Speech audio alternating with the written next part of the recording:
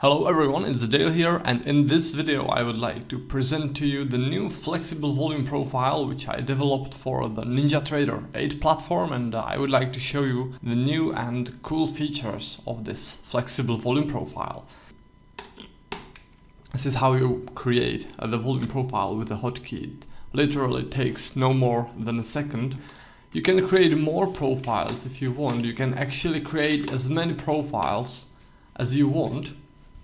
Then you can move with them using grip bar.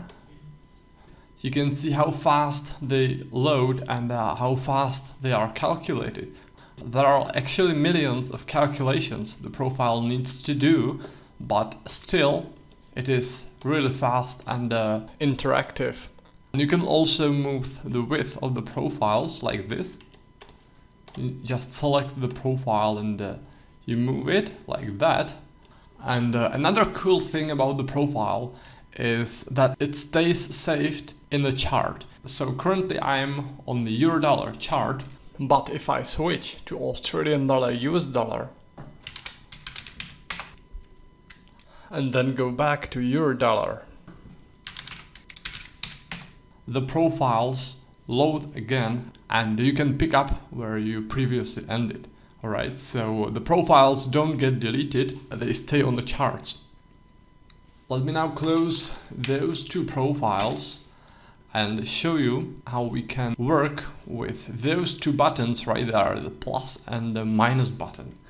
So those two buttons are to increase or decrease detail of the profile. So if you want to see the bigger picture with the profile, you just press the plus button. The profile will show you the most interesting areas in the chart with not much detail, but it will show you the most significant parts. And now if you want to go into more detail, to look into specific levels, then you press the minus and the profile will recalculate and it will get much more detailed. Alright, do you see how the profile recalculates and how more detailed it gets with every time I press this minus button? There are together 11 steps you can actually do with a profile. You can go from very rough profiles into very detailed profiles, like this one. This is a very detailed profile. Another cool thing about this profile is that you can literally use it with any time frame and any trading instrument. So let me now show you, for example, daily charts on the euro-dollar. So this is daily chart. Let me just load the profile with the hotkey. You see, here we go. Daily charts. Again, we can use more profiles to load. And again, the calculation is very fast. Let me now show you some other trading instruments. We can go, for example, into futures, and let's go into the ES, which is futures for the Standard & Poor's index, right there. This is a daily chart of the ES, and this is the flexible profile. Again, you can see how fast and precise it is. So let me give you one more example. Let's go, for example, into the oil, which is CL. And let's say that we want, for example, 30-minute chart. Alright, so this is a crude oil futures, 30-minute chart. Here we go. You can also use the profile for individual stocks. You just need to use different connection. You will use the end of day, which is a free kinetic connection.